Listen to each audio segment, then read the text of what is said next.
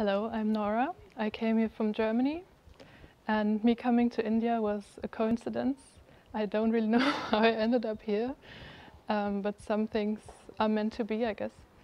And when I came here, I had this little seed inside of me, and I finally found the environment to let it grow, because I had so much trust around me, so many people understanding me, and this was just the perfect environment for the first leaves to come out of the earth.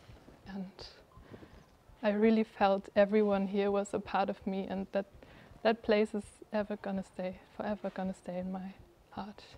And I can come back to this. Thank you.